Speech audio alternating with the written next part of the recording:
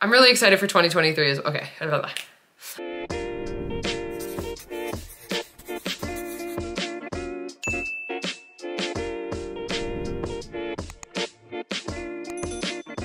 Hey everyone, and welcome to my channel. I'm Nikki, and today's video we are going over my vision board from last year and the vision board that I made for this year. So if you enjoyed this video, please go ahead and give it a like and subscribe to my channel. I really appreciate it, and let's get started. So first of all, I just want to say Happy New Year everyone, happy 2023. I hope everyone had a great 2022 and an even better 2023 coming up. I know that it was a really life-changing year for me, and I'm really grateful to be where I'm at. I've been doing a lot of reflecting on this past year and all the things that went well, the things that were maybe a challenge, and I'm looking forward to 2023. So when I had first started my YouTube channel 2 years ago, I made a vision board before I started. That was like one of my first videos that I made. It was something that I wanted to do to just help me on my weight loss journey. I wasn't maintaining at that point, I was still losing weight. And so I just wanted something that would keep me going, and I don't know, I had seen a lot about them on YouTube, and so I just decided to try one for myself. I like doing crafty things, but also I feel like it never turns out good when I do stuff like that. So I don't know, it's something fun. It kind of feels like I'm doing a school project. Some people might think it's tacky, but I truly have loved having a vision board throughout the year. I've loved creating them and really taking some time to think about what I want my year to be and what I want it to include, and that is what I do with it. So I was gonna quickly walk through last year's vision board that I did and just kind of see where I'm at with the year and everything, how my year went, how this helped me, what I want to work on for next year, stuff like that. So pretty basic. I just buy a cardboard poster board like this. It was like $5 at the store.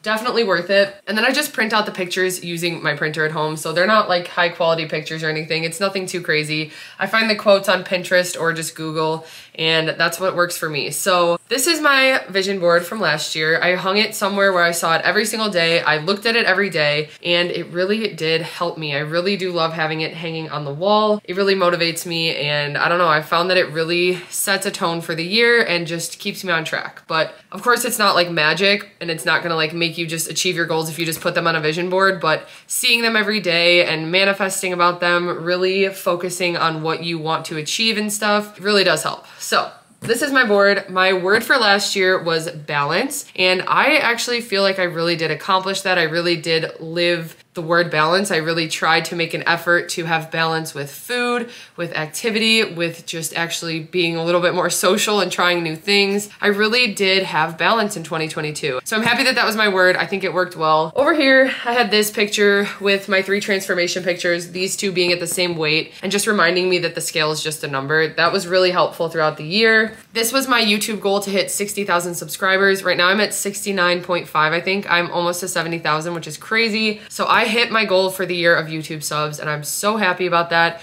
I really think that my channel has grown and just created an even bigger community of people who can relate, and just, I don't know, it's such a cool thing, and I never expected it.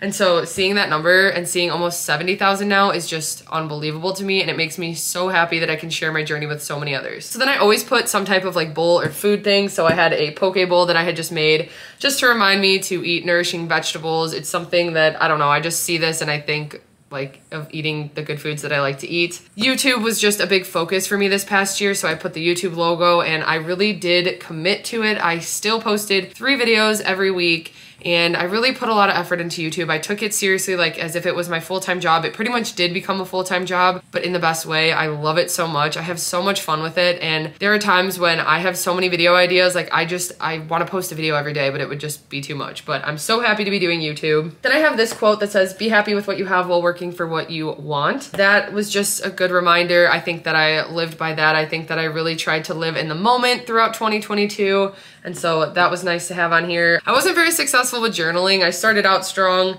I didn't really stick with that. That's why I put a journal here, but I'm realizing that journaling might not always be the best thing for me, although I do notice a difference when I do it. So like I tell myself to do it and I try to remind myself, I just never stay consistent with it, even though I know it does benefit me. So that's something I should focus on in 2023. I don't have it on my board though. I have "It's okay to set boundaries." That was just a little reminder throughout the year to help me mentally. "Life begins at the end of your comfort zone." I think I really did make an effort this year to try new things and step out of my comfort zone, so I'm happy about that. I have "It's okay to take a break, this was one of my main focuses because I always feel like I need to be going. And I think this year I really did learn how to take rest and let myself rest when I really needed it, because I realized how much it actually helped after I rested. And then I would be so energized after and get so much more done, and I'd be so much more productive when I just let myself rest. So definitely learned that this year. I had a picture of me in an outfit that wasn't something that I would always wear or be comfortable in, and that's because I wanted that to be a focus, just wearing new clothes. That's something that's been really fun on my weight loss journey, is just finding the clothes that I've always wanted to wear and being comfortable in them. And I really do think I was successful with that in 2022. So I'm glad I had that on there.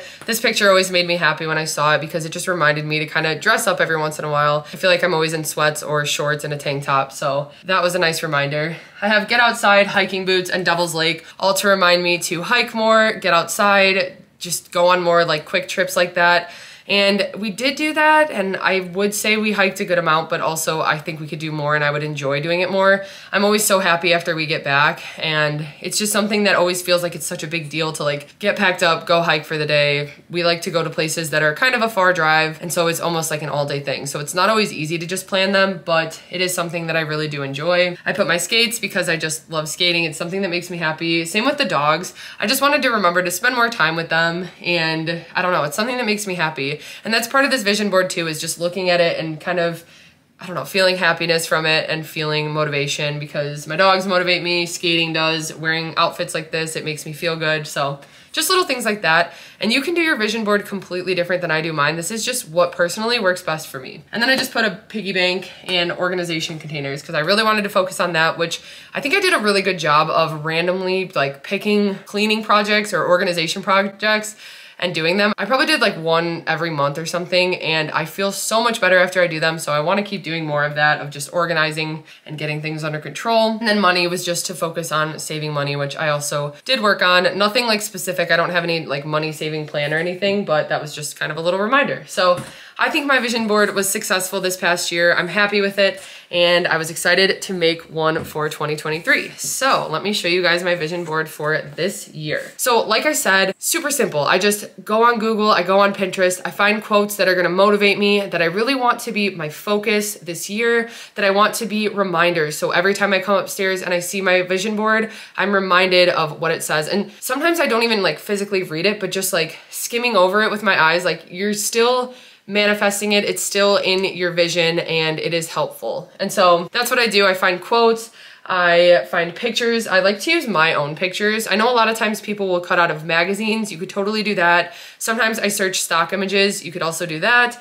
But I find it makes me really happy when I have my own pictures on there, like the dogs last year. It really made me happy to just see that every day and like motivate me. Here's my vision board for this year. My word this year I picked is challenge, because I really want to challenge myself. I really want to keep pushing out of my comfort zone, do things that I've never done before, and I just want this year to be a challenge. I really want to push myself, all while having balance and incorporating rest, but I really do want to push myself to see where I can go. So actually, before I go into my vision board, I'm just going to quickly tell my 5 goals for the year, and I'm hoping that I can achieve them by the end of 2023. So my first one is already kind of simple, not simple, definitely not simple, but I've gotten a very, very good start on it, and I'm actually almost done with it. There's still a lot that has to go into it, but it is completing my cookbook, which is unbelievable. I can't even believe I'm saying my cookbook, because I'm going to have a physical cookbook, which is like my dream since I was in 3rd grade.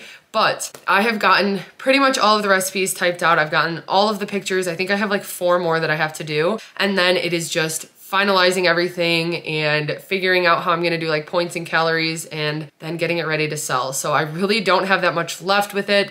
And my goal for 2023 is to get that completed and out. And I'm so excited. I wanna be able to do giveaways with it. I wanna be able to do a meetup where we can have them for sale there even. Like, I'm just so excited about it. I'm so proud of how it's looking so far, and I know that I'm gonna be even more when it's completely done. So that is my first goal. I'm going to achieve it this year. I'm going to get it done, and I'm hoping to have it done by the end of this month. My next goal that I set for myself is to read 25 books, which sounds crazy when I didn't read at all last year until the last month. I started reading some thriller books, and I realized that in the past I was trying to just like read books that just didn't keep me interested, and I would fall asleep every time. I just couldn't stick to finishing them. And then I started reading books by Frida McFadden, I think, or McFadden, I don't know exactly how to say her name, but she has some like horror kind of thriller suspense books, and I have already finished 3 of them this past month, which is not normal for me. I know hers are pretty quick reads, but it's really motivated me to start reading more and use that as a thing to kind of just relax and decompress and disconnect from everything. It really has been like, it's been so good. And I didn't expect it because like reading is something I've always kind of struggled to stick to, but these books, I don't want to put them down, and I love it. I don't know. I just really have enjoyed reading books that I actually am interested in. So I think a big part of it was just I was picking the wrong books. And so for this upcoming year, I am going to try to read 25 books. I've already started the first one because I finished one last night actually on New Year's Eve. So the books I read by her, just in case anyone's wondering, I read Never Lie, The Housemaid, and The Locked Door. All of them were so good. I think The Housemaid might have been my favorite so far, but I just finished up The Locked Door, and now my first book that I'm starting this year is by Frida as well, and it is The Inmate. So I'm gonna be reading that, and then I have a whole list of other books that I have ready to read that are actually interesting to me, not nonfiction, which there's nothing wrong with reading nonfiction, and I'm still going to, but I found that I needed to find books that were actually interesting to me, and I really want to just keep reading as a thing to get my mind off things, improve my vocabulary and reading in general. I just feel better overall when I read more. Yeah, so that's my second goal. My third goal is to hit 100,000 subs on YouTube, which is insane that I'm even saying that. When you hit 100,000, you actually get a plaque, which is just like the craziest thing. I remember being in high school and thinking about that. Like I never expected to be doing what I'm doing, and it makes me so happy. And so if we can just continue to grow this community and I can continue to expand my reach with all of my content, that'll just allow me to keep doing it. And I don't know, I'm just really excited for the new year. I really have some ideas in mind for videos, and I'm really excited about it. So hitting 100,000 would be a huge milestone. I still can't even believe that I'm where I'm at with almost 70,000. And so in a year, I'm hoping to get another 30,000 subs, which I did it last year. So I'm hoping to do it again this year. My next goal is something that used to make me so angry, which sounds so weird, but something that Trevor would always say is like that he thought I could do a pull-up, and I would tell him like over and over, I cannot do a pull-up. I've never been able to do one in my life. It's something I've never cared to do. It just like frustrated me because even in high school and like middle school, we'd have to do like the presidential fitness test, and then you had to get up and show that you couldn't do a pull-up in front of everyone. And like there were some people who could, but most people just couldn't. And ever since then, I've just hated pull-ups because it was like an embarrassing thing. I just never thought it was possible for me. I feel like I'm bigger being 6 foot tall, and it's a lot to have to pull up, but I think it is something that I can do. I've recently this past month kind of started training it, and I really think that I can get at least one by the end of the year. So I'm hoping to get one of each. So a chin up is when you have your hands like this, it works more of your biceps. And then a pull up is where you have like a wide grip like this, and it works more of your back. I'm hoping to be able to do one of each. And I've just been training at Planet Fitness with bands. They have a pull-up machine there, and I'm just gonna continue to make my back and biceps kind of a focus so that I can do that, because that would be unbelievable. That's like one thing I just like already like knocked it out of my head. I'm never gonna be able to do it. And I've been feeling really confident about it, and like I can stay consistent training for it and be able to do it by the end of this year. So that's one of my goals. Then my last goal for 2023 is to set up a follower meetup. So like I said, I kind of want to finish my cookbook and have that so I can have it available, but also I'm just so excited to meet more of you guys in person. I've gotten to meet a few of people around my town just randomly at stores and stuff like that, but I think it would be incredible for us to get to meet a bunch of people that have been following our journey, that have been sharing their journeys with us, and I just think that that needs to be a priority this next year. So I'm gonna set up maybe even more than one. I'm hoping we can get it figured out and kind of see. I don't really know exactly what I want to do, but I just know I want to find a way to meet up with people. So that is my last goal for 2023, and I'm feeling very excited for the new year. Anyway though, moving on to my vision board, it kind of incorporates a lot of that stuff. I don't like specifically write my goals on here, but you'll see a lot of them kind of are reminders or just like motivating things to help me with my goal. So like I said, word of the year is challenge. Up here, I've got a YouTube plaque. So this is what the plaque looks like when you hit 100,000 subs. So I have Nikki Gets Fit, 100,000 subscribers. That is a goal of mine. That's something that I like making this, I couldn't stop smiling. So having it on my wall, every time I see this, it's gonna make me really happy. I have this as a cookbook kind of reminder. I just found some little stock image that will be like a reminder about my cookbook and just motivate me to continue creating recipes and just pursuing my passion with cooking. Then I have this quote over here and it says, if you don't go after what you want, you'll never have it. If you don't ask, the answer is no. If you don't step forward, you're always in the same place. And so that again goes along with the whole challenge, pushing myself and just kind of stepping out of my comfort zone and not being afraid to ask for things or to do things that in the past I thought weren't possible for me, because I've already proven to myself now so many things that I thought I couldn't do or I was never going to do, and I did them this last year or the past 2 years. So that's just my reminder to kind of keep pushing and remember that I have to make an effort to kind of make a change and to progress. I put this on here. This is from the WW shoot. This picture just makes me really happy, so I wanted to include it. I love that I'm holding my skates. I honestly never imagined that something like going to New York and having a photo shoot would be possible for me. So this picture just kind of reminds me that I can do anything. And when I see this, it'll make me happy. I have my dogs because of course they make me happy. I want to remember to spend time with them. I like seeing them. And then there was SpongeBob in the back, so I had to just keep that in. That makes me happy too. Then I have this quote, growth and comfort do not coexist. So again, with the whole growth and pushing out of my comfort zone, that's pretty much the whole theme for all the quotes and everything this year. I have this right front and center because this is something I really want to work on this year, and that is that you can't make everybody happy. And that is something that I'm still learning, I'm still working through, because it isn't easy, especially like putting myself out there and stuff. I obviously don't want people to say mean things to me. I don't want people to not like what I'm doing, and you just can't make everyone happy. And I have to remember that, because there's so many even just like petty comments that I get or petty messages that I let stick with me, and there is no need for that because it's out of my control. I can't do anything to make them happy, and so you just need to not like stress too much about what's out of your control. I have this picture of Adam, Trevor, and I. This was when we went to apple picking and the corn maze. And this is just, I love this picture, first of all. It just makes me happy because we're just goofing off and having fun. And one thing we did this year, actually a lot of things we did this year, were some things that we've never done. So apple picking, we went zip lining for the first time. I went to the art museum for the first time, like just random things that I've never done before. And this picture, I kind of want it to be a reminder to just keep doing those fun things, because it really has been so life-changing. And even if it's just like the smallest thing, it's a memory and it means a lot to me. And I don't know, it's just a reminder to get out and do things. Down here I have don't limit your challenges, challenge your limits. Again, about